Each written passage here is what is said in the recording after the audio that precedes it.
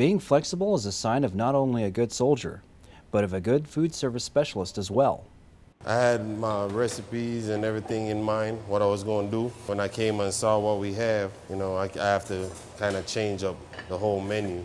I'm going to try to do the best I can with what I have. But these aren't just good food service specialists. Good isn't good enough when it comes to vying for a slot in the 38th Annual Culinary Arts Competition at Fort Lee, Virginia.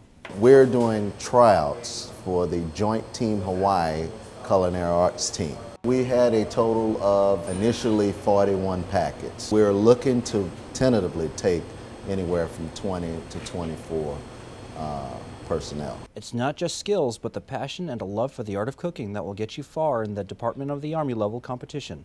It's my passion. That's what I want to do when I get out of the military, and I'm going to keep doing it until my last days.